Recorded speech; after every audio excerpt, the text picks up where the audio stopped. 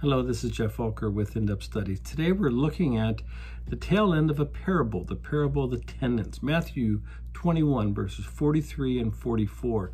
The parable is that the landowner, he has a vineyard, and he sets it up properly. Then he puts it in the hands of others. He goes off away. Then he sends, when it's time to get the crop, or at least his portion of the crop, he sends back his helpers, and they are abused. And the people who are controlling the vineyard, they're not going to let them have any of the produce. Finally, he sends his son, and of course they kill his son, which leads us to verses 43 and 44, which say this: "Therefore I tell you that the kingdom of God will be taken away from you and given to a people who will produce its fruit.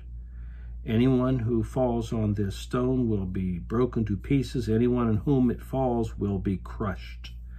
And of course, the context is talking about the Messiah, Jesus, that he's the stumbling stone. But in verse 43, it tells us that, of course, the parable is talking about Israel and how everything was given to them, and they reject the Messiah. So it says that the kingdom of God will be taken away from them and given to another people who will produce its fruit. And this is where we get the concept of replacement theology. Physical Israel is an unbelieving picture of the people of God, and they reject the Messiah. So they're replaced by a spiritual Israel, which is mostly Gentile, remnant of Jews, and they do embrace Jesus as their Lord and Savior, and they have new hearts, and they bear fruit. They are the real people of God.